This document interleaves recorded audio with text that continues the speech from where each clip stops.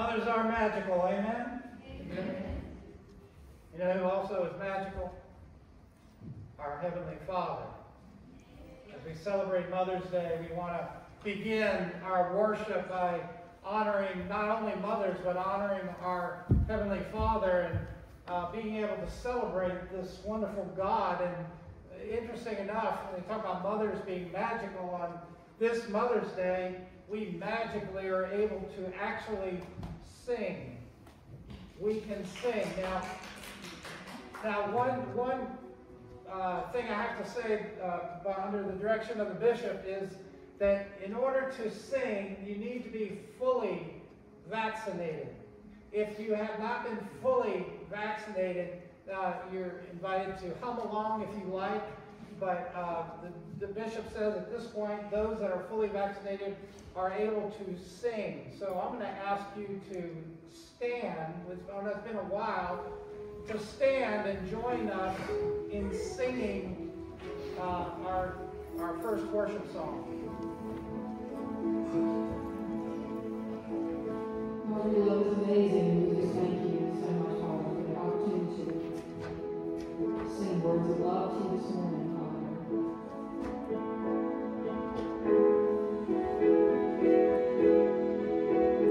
Your love, oh Lord, reaches to the heavens. Your faithfulness stretches to the sky. Your righteousness is like a mighty mountain. Your justice flows like the ocean's tide. I will lift my voice to worship you, my King. I will find my strength in the shadow of your wings. Your love, oh Lord, reaches to the heavens. Your faithfulness stretches to the sky.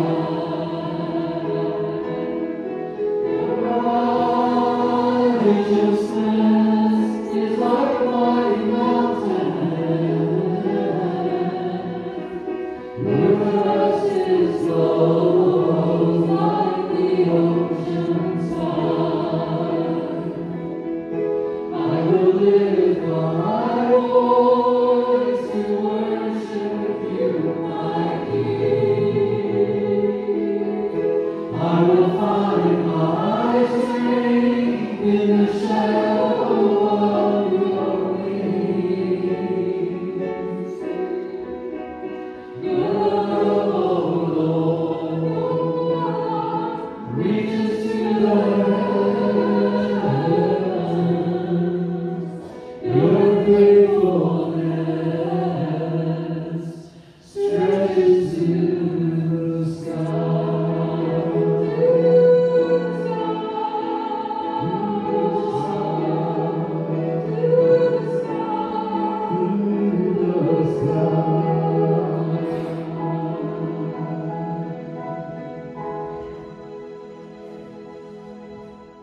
Please be seated.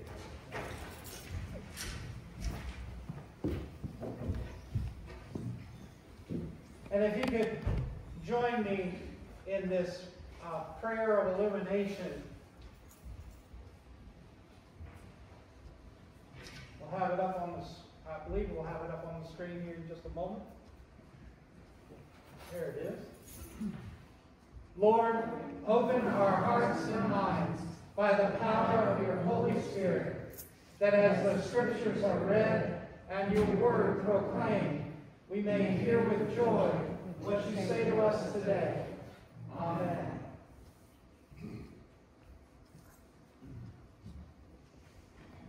Thought it'd be appropriate for Mother's Day to tell you about a little Johnny story. Here we go. The reason I thought that'd be appropriate is because it seems like when you tell a little Johnny story, mothers across the world appreciate their own children even more. Well, little Johnny came home from school and he was really late. And his mother asked him, "Johnny, why are you so late?" Little Johnny said, "Well, I met a man who lost his wallet on the street." His mother said, "Oh, so you tried to help him find his wallet?" Little Johnny frowned and he said, "No." He said, "I was standing on it and I had to wait for him to finally give up the search."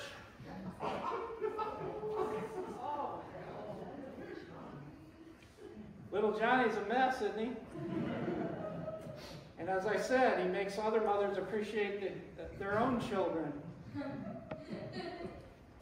Today we celebrate Mother's Day. And it is truly a privilege to celebrate mothers.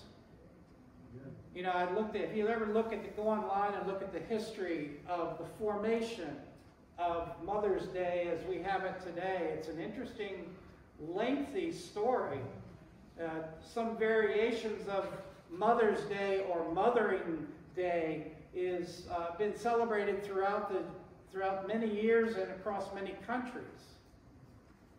One thing I thought was interesting was what kind of came about as our national holiday, Mother's Day, was originally started by a woman from a Methodist church in West Virginia.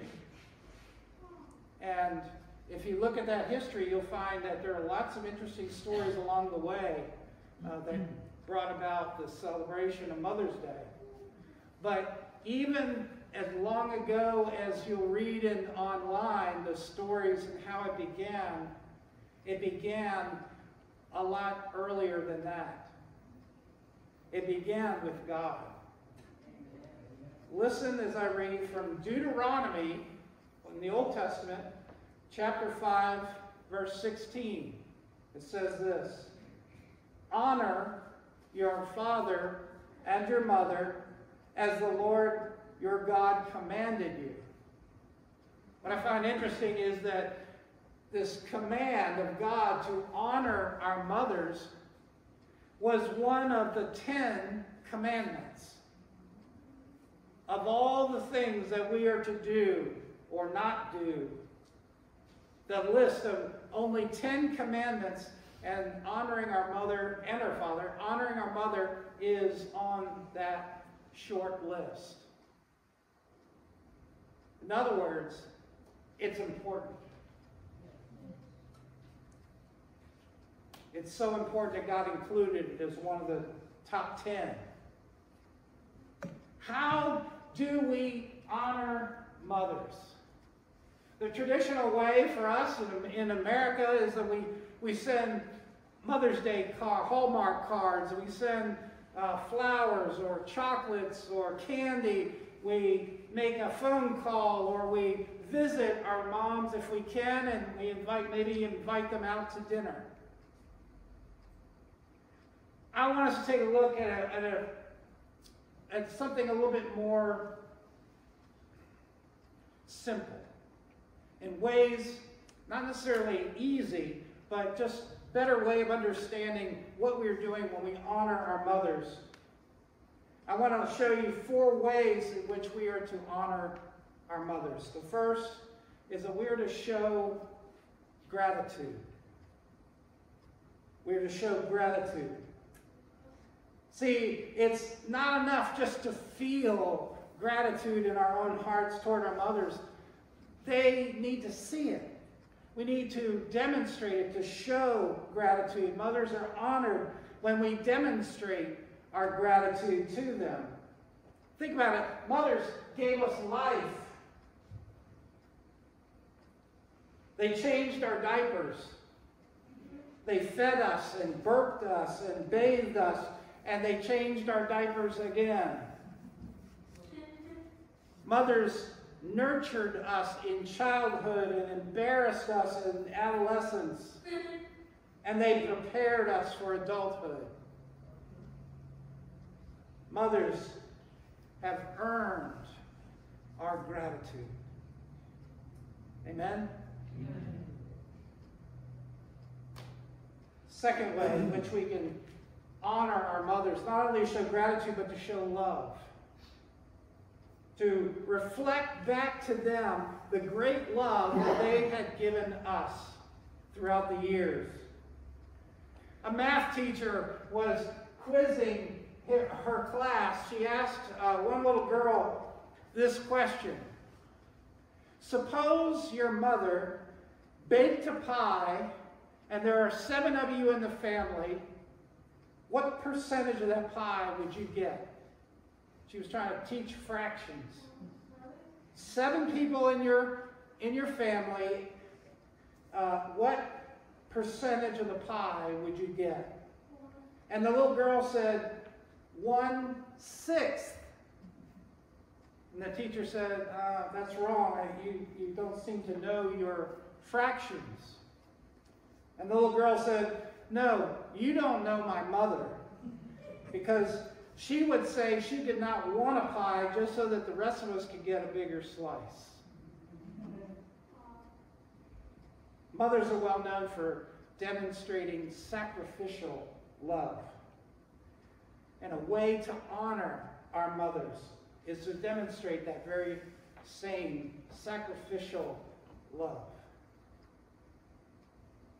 We show gratitude, we show love, and the third way is to show trust. Show trust. A mother was watching as her teenage daughter was about to go out the door for her first date. The mother said to her before she walked out the door, she said, now, don't forget, you need to be home by 11.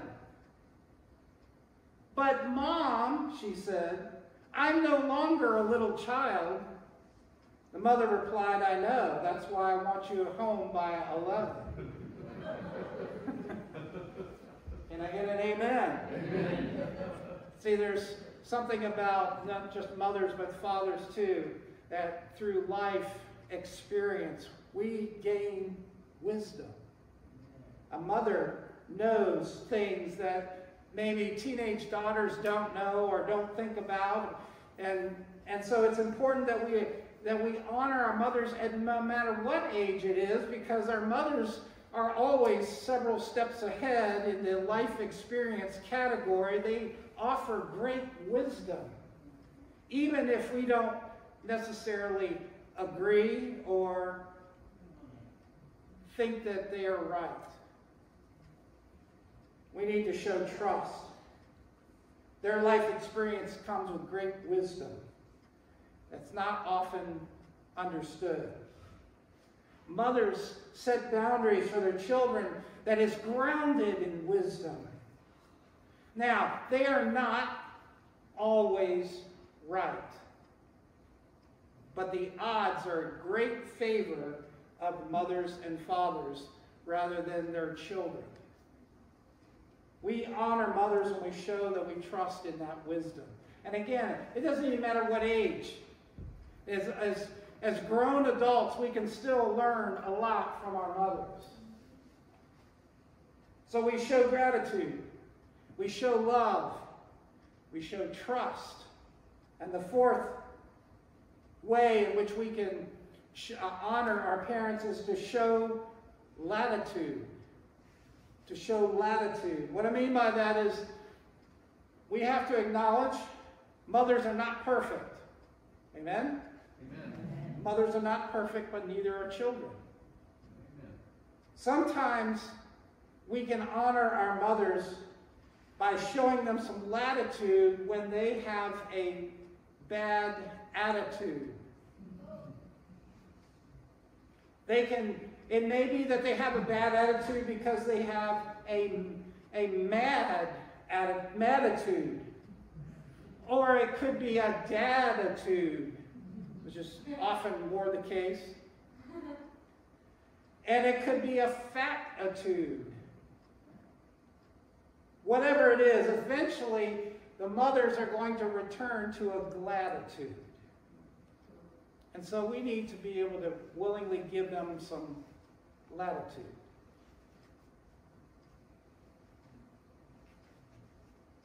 So be patient. Now, most of us, well, I don't know if I can say most of us, but I can say many of us in this room cannot honor our mothers in the same way that other people can do because they have passed on.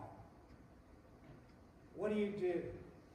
How can we still, or can we still honor our mothers even after they have passed on? I want you to see a video, but let me just give you a brief introduction to this video. In 2011, there was a massive earthquake in northern part of Japan. And as a result, a lot of families lost their loved ones. One man who lost several people in his family decided to build a telephone booth. Anybody remember the telephone booth? That was the thing that Clark Kent used to jump into to change clothes. This man created a telephone booth that had no electrical connection, no telephone line. There was nothing that connected it to anything. It was a booth with a phone. And the purpose of that phone was so that he could go into that phone booth, close the door, and speak to his loved ones who have been passed away.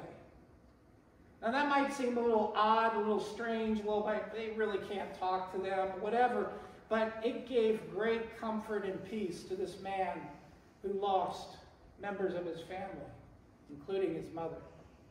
He was able to say things to his mother and others that he didn't have a chance to say. He was able to express his love, his gratitude, and anything he wanted, to be able to talk, to be able to kind of get it off his chest, to be able to talk to those who have already passed on. And in turn, many of the people in the community started using that same phone to talk to their loved ones who have passed on.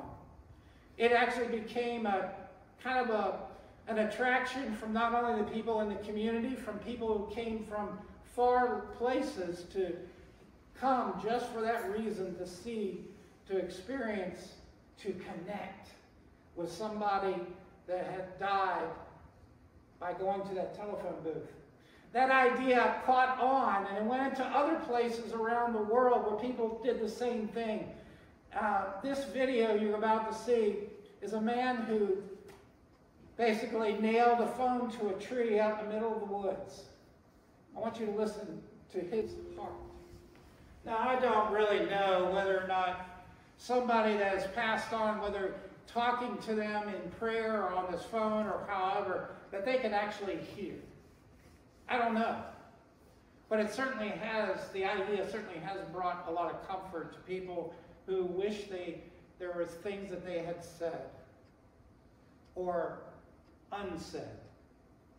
And so, a way that you can possibly honor your mother or anyone else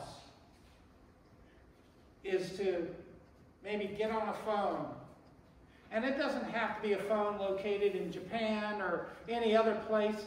It can be your own cell phone. I don't recommend if you have a plug-in phone in your home, because then you have to hear a dial tone. But if you can get away with being able to open your phone and hear nothing but silence, find a quiet, relaxing place where you can be alone and just talk.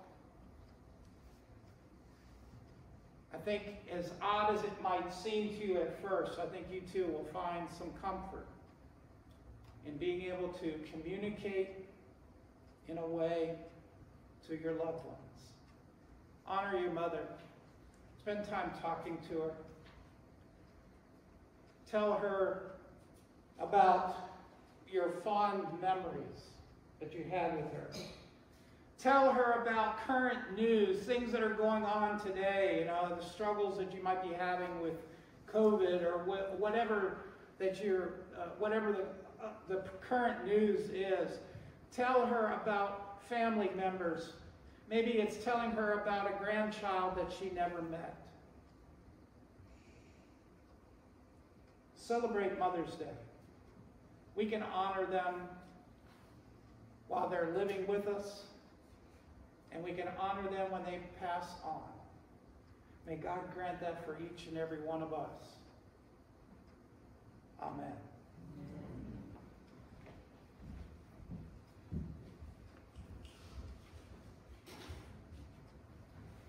Today in our special music slot, we have a small special presentation that we're reading. I'd like to ask Kevin if he could come up, and we have something on the aisle here that he's going to pass out. Whether we are every lady, girl, woman, you either are a mom or you have a mom. We all have mothers in our lives, people that have nurtured us. We have been mothers to people in different ways, through friendship, through love, through a neighbor that we might have loved, through a coworker that we may have shown kindness. There are a lot of ways to be a mom. And we have a poem today from Ron Trammer that I wanted to share and just read this short poetry on Mother's Day. Kevin is handing out a copy of this on a small card for you that you can keep it if you like. And on the bottom of it, there's a promise kiss, a sweet promise kiss that God, as a reminder that God truly loves us, mothers and all. It's called A Prayer for My Mom. Dear Father in heaven, bless my mother here on earth. You gave my spirit earthly life. My mother gave me birth. She follows in your footsteps. Her heart is full of love. Please keep her in your loving care and bless her from above. By Ron Trammer. And it's a reminder to us that mothers are special, and I know that we don't thank them just once a year, but we love them every day. Whether they're here or whether they have gone on ahead, we know they wait for us on the other side. And I just pray that you all will be blessed today in whatever way you celebrate as a mother, or with your mother, or for your mother today. Thank you.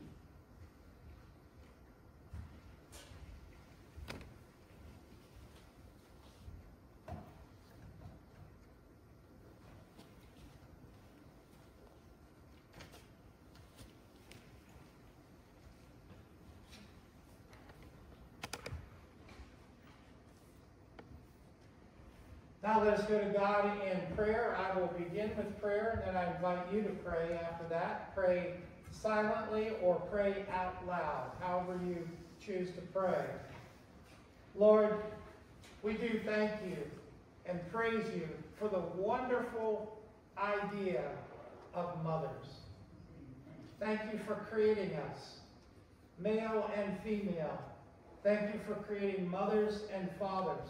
Thank you, Lord, for the gift that mothers bring to the children, to the world. Thank you for their love. Thank you for their sacrifice. Thank you for their humble hearts. We want to praise you, Lord, as you are our King and Lord and God, and we praise you for your might. You are a mighty God, and you're a wise God, and you're a loving God. And we just want to praise you this day and give you honor as well.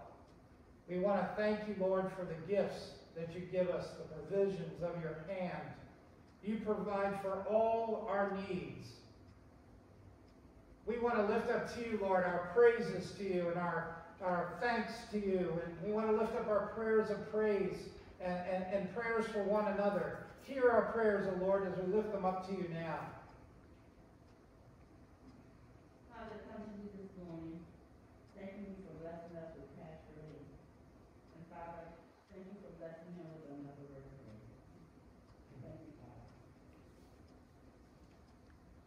I just thank you. I lift up Vic for continued healing. Pray also for Melissa for healing in her body. And I thank you so much, Father, for my mother and the imprint that she made on my life. And I just praise you, God, for who you are. And just thank you so much, Lord, that we are able to sing our praises to you once again.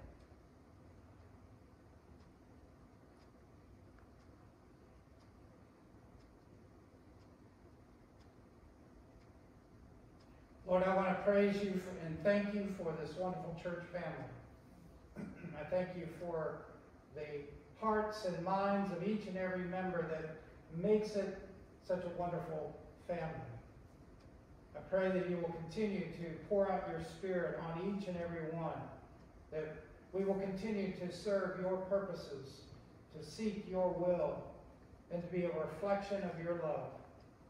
We pray all this in Christ's name, who taught us to pray, saying, Our Father, who art in heaven, hallowed be thy name. Thy kingdom come, thy will be done, on earth as it is in heaven. Give us this day our daily bread, and forgive us our trespasses, as we forgive those who trespass against us. Lead us not into temptation, but deliver us from evil. For thine is the kingdom, and the power, and the glory, forever. Amen.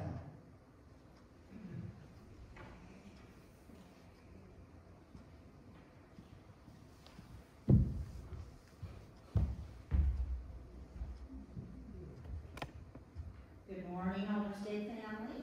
Good morning. And happy birthday, Pastor Lee. Thank you. We wish you a wonderful day. It is indeed a beautiful day outside. The Lord has blessed us with a gorgeous Mother's Day, hasn't he? Yes. I am actually going to go to a family celebration at 12:30 for Mother's Day, so we're gathering for some food, fun, and fellowship. And very much looking forward to that time with my family. But of course, there is an absence at that celebration. You all know that my mother passed away about 2.5 years ago. So your sermon was very meaningful to me because my mother was, a wonderful, godly woman. And you know how at times in your life when you almost wish you were somebody else? You know, you're like, oh gosh, I hate this, or I hate like her. I wish I was somebody else. Well, I'm glad that I'm me, because if I wasn't me, I wouldn't have had the mother that I had. And she was a dear, dear woman. So happy Mother's Day to all mothers and grandmothers. And it's rather ironic that I would speak this way because my mother, actually, I have to admit, was not a fan of Mother's Day.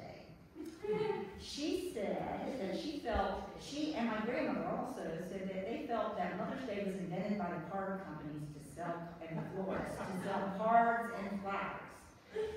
She was a very warm, loving person, but she was not sentimental.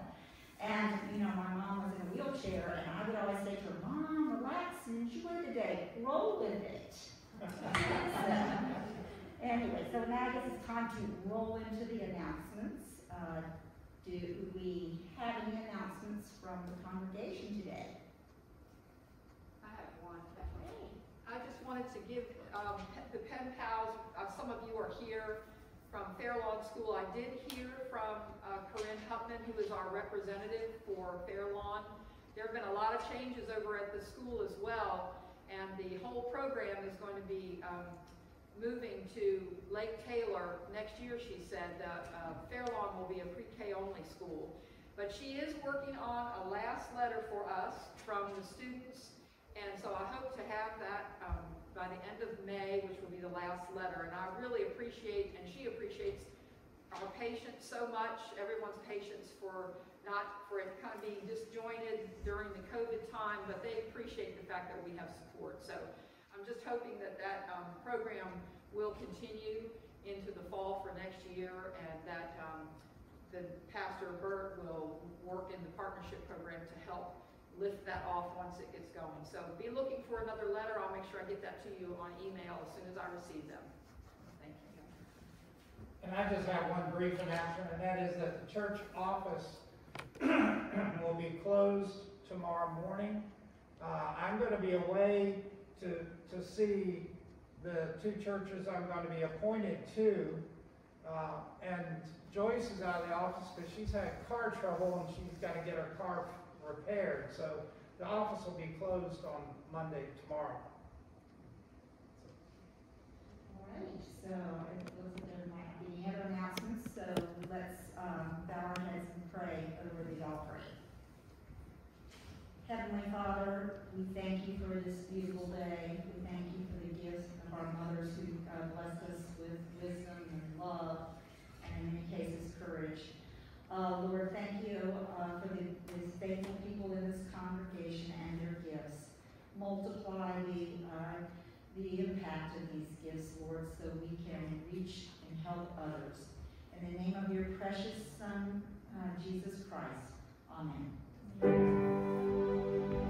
Praise God from whom all blessings flow. Praise Him, all creatures here below. Praise Him above the heavenly hosts. Praise Father, Son, and Holy Ghost.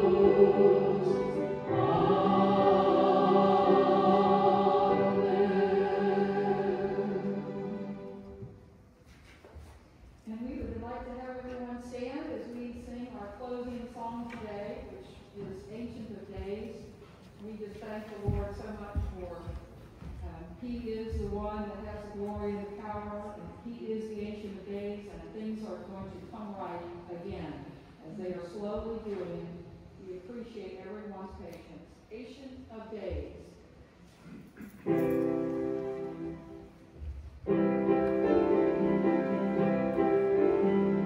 Blessing and honor, glory and power, be unto the Ancient of Days.